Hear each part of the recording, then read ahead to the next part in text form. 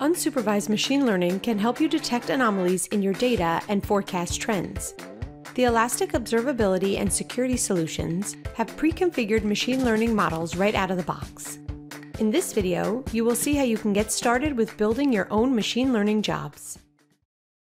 To access the machine learning features, open the Kibana main menu by clicking the Menu button on the top left and select Machine Learning. You will see several tabs. The Overview tab provides an overview of any existing machine learning jobs. Here you can also create new anomaly detection jobs or data frame analytics jobs. The Anomaly Detection tab provides a summary of all the anomaly detection jobs that have been created and their current state. The Data Frame Analytics tab provides a summary of all data frame analytics jobs. You can use these jobs for outlier detection classification or regression analysis. The Data Visualizer tab enables you to visualize a dataset. The Settings tab provides additional configuration options for your machine learning jobs. Let's create an anomaly detection job. From the Anomaly Detection tab, select Create Job. Next, select the indices you wish to use.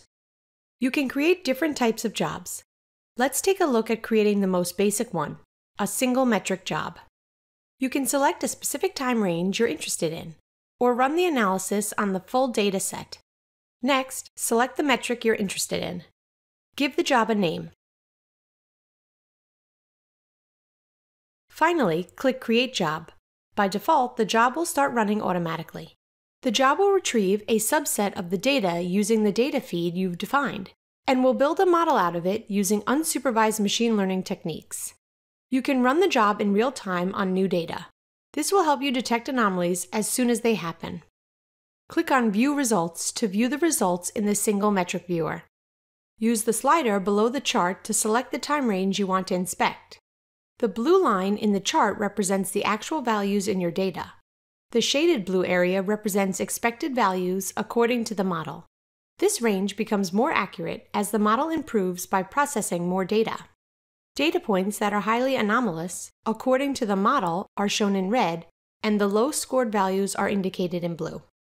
The anomalies are also listed below the chart. Every anomaly gets scored between 0 and 100. This score indicates how anomalous a data point is. Inspect an anomaly to see more information about the anomalous data point. You can see what a typical value at this time would have been. Switch to the Anomaly Explorer to view a swim lane showing the anomalies over time. You can add the swim lane to a dashboard, so you can spot new anomalies as soon as they are detected. Machine learning can be used for more than anomaly detection. Once a model has been created, it can be used to predict future behavior. Click Forecast to extrapolate into the future. This can be helpful with capacity planning, for example.